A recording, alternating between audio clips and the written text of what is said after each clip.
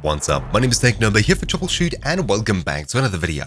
In this video, I'll be teaching you how to enable and use the Windows Sandbox on Windows 10 and Windows 11. Effectively, it's a virtual machine without the effort of setting up a virtual machine, and when you close it, all of the files inside of it just poof vanish. It's a great tool for testing out certain programs that you don't necessarily trust, but don't give it your complete trust as it's not really worth it.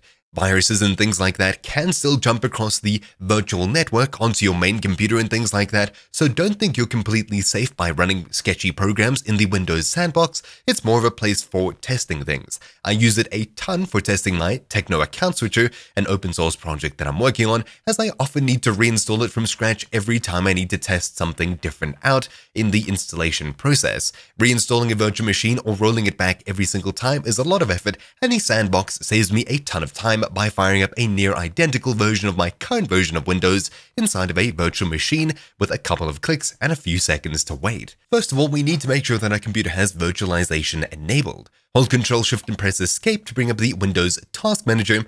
Mine looks a bit different as I'm on the developer channel of Windows 11 Beta, and head across to the Performance tab.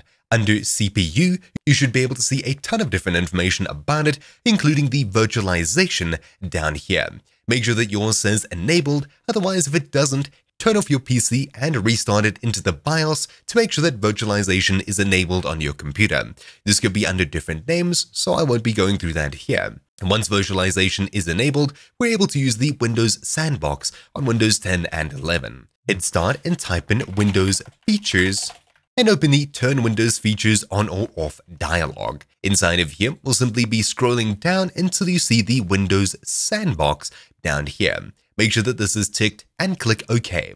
You don't need Virtual Machine Platform or Hyper-V ticked in order to use this.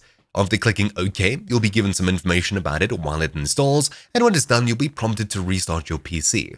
Make sure to do so for this to work properly. When you've rebooted your computer, you should now have the Windows Sandbox installed and enabled. All we have to do is open up our Start menu and type in Sandbox, where we can open the Windows Sandbox. Upon clicking the Windows Sandbox, we should see the icon on our screen as it slowly boots up, and it should eventually drop us onto the main home screen of our Windows Sandbox over here. It should be running the same version as you on your normal computer, as far as I understand, and you're able to simply copy files to and from it by right-click copying and right-click pasting between your main computer and the virtual machine over here. Besides that, that's really about it for this quick video. It's a really useful tool that I do use rather often as I have to run things virtualized or I have to test things out on a fresh installation of Windows. It makes life a lot easier for me, and of course if you need something like this, this is exactly what you're looking for.